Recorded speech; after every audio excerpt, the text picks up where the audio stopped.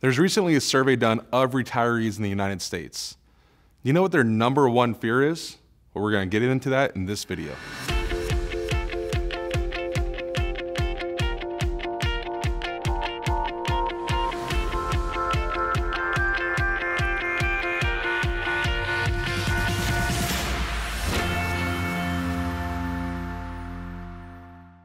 So they did this survey. It's actually a pretty big survey, and they said, what is your number one fear? And they asked this to retirees in the United States.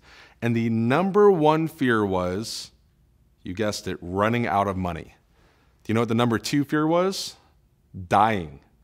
People are actually more afraid of running out of money than they were of dying. And so a lot of times when we do events and seminars or ask questions to clients, that's usually what we hear. We'll say, what are your concerns? The number one concern is, am I going to be okay? And so the reason I bring this up is two reasons. Number one, if you're in that situation, you're not alone. Most retirees think that way. Most retirees are worried about it. And number two, you probably should know whether or not you're going to run out of money. Just having an investment and hoping that it's going to work out, that's not a retirement plan, that's a retirement hope.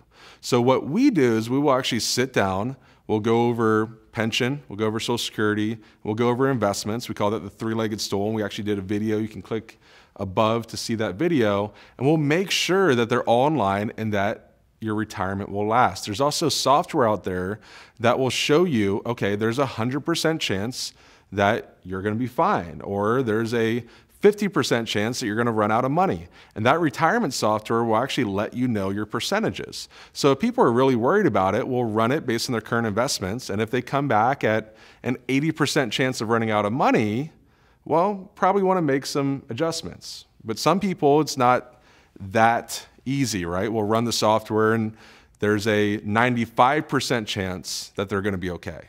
And my question always is, are you okay with the 1 in 20 chance of it not being okay?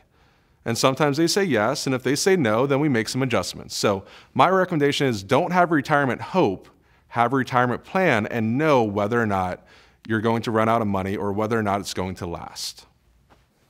Thank you so much for watching my video. If you want to see more, you can click here to subscribe, or you can click right here for a video that YouTube will think is best for you. It's their algorithm, don't blame me for it, but I hope you enjoy.